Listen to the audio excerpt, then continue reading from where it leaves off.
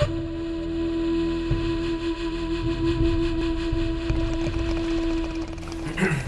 what's up, stoners? Welcome to the Wake and Bake episode of Local Band Smokeout. I'm your host, Helen BG, and today we have safety pins with Halloween.